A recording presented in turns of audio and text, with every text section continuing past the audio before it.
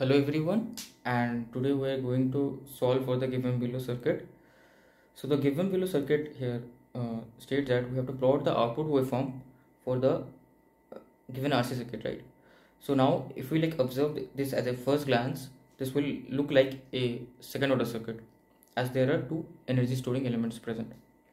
But if we rearrange the circuit carefully and name the terminals 1, 2, 3, 4 here, then we will get to know that there will be some condition for which this will act as a first order circuit.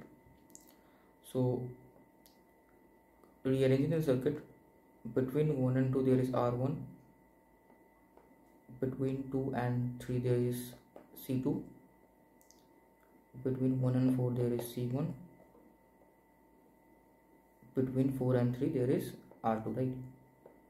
So this is 4, this is 2, 1 and 3. Now here, if we observe this, here we are giving the input. If you observe, you may recall from previous days that this is like a bridge circuit, and this is where we are taking the output from 2 and 4 terminals, right? And 1 and 3 we give the inputs. So if for some condition this 2 and 4 becomes short circuit, as the potential between them becomes same, so the condition would have been the opposite impedances multiplication should be equal, right?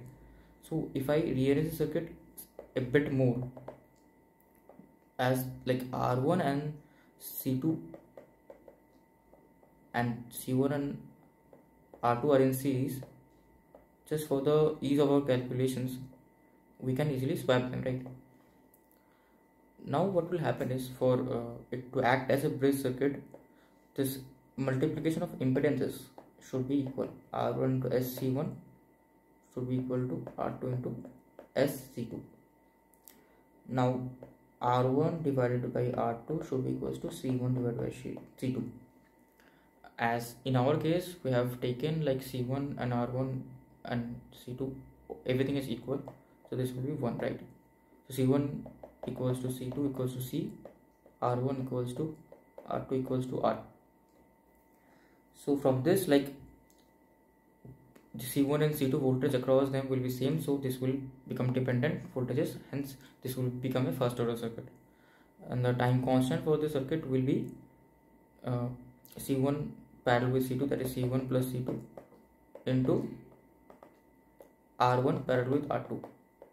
In our case it will be 2C times R by 2, which is R into C.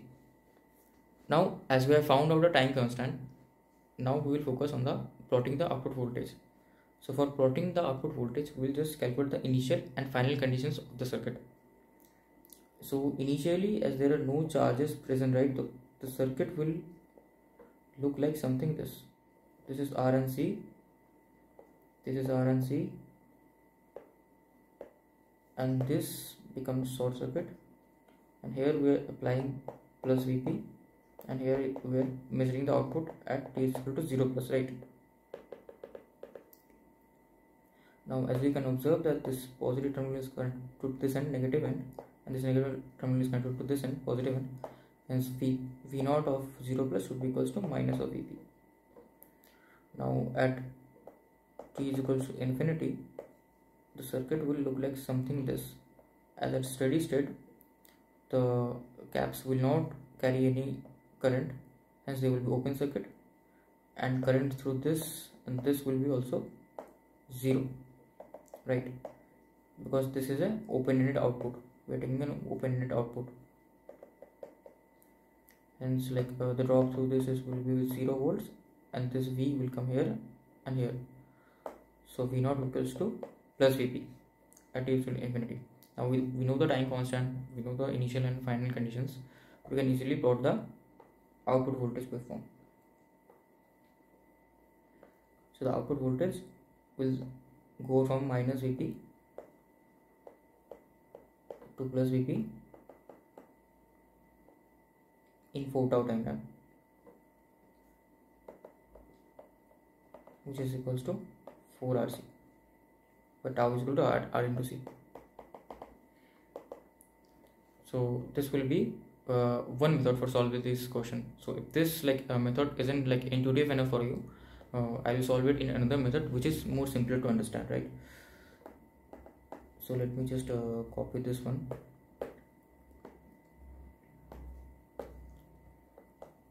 So here also, if you observe in this circuit, we are giving this input voltage to this terminals and this terminal, and both of them are we're getting the same voltage, right? So this circuit can work independently of each other, and we're taking the output from this 2 and 4, that is V0 of t is equals to V2 minus V4, right?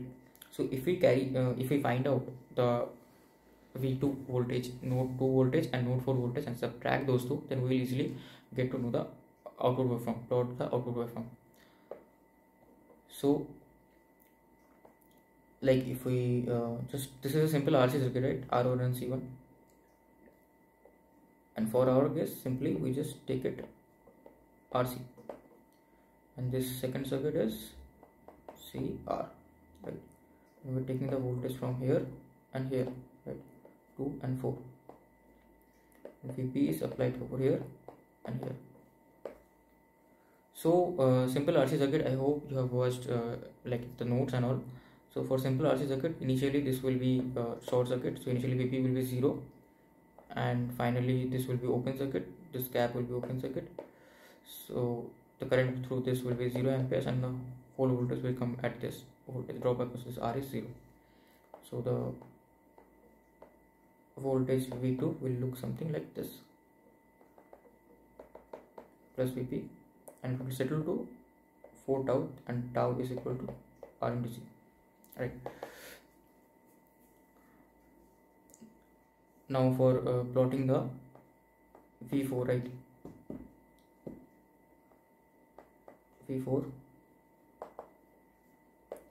we can see that this cap will be short circuit initially, so V4 will be plus Vp initially, because this whole voltage will come across this R, and at open circuit this cap will cannot conduct any current, so current through the R will be also 0, and the drop across this R will also be 0, right? So VO will be equal to 0 at t equals to infinity. So this V4 will look like something this, plus Vp to 0 around 4 tau time, and here also the time constant is same, nothing new. So we just have to subtract these two waveforms, as the time constant is same, right? So this can be easily subtracted off, and the result will be similar to what we obtained in the method 1.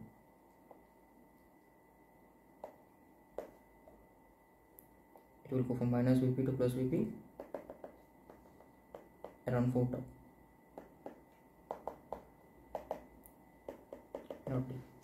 So we have solved this circuit using two methods, right? This one was the first method, and this one was the second method. So you can solve it with both ways, but in an interview, if this question comes up, I think you should solve this in the first method, as this is more of a unique approach. Then you can also say that we can solve it like this also. So I will recommend that only, and if you have any more doubts and anything, you can just post it in the comments below. Thank you for watching.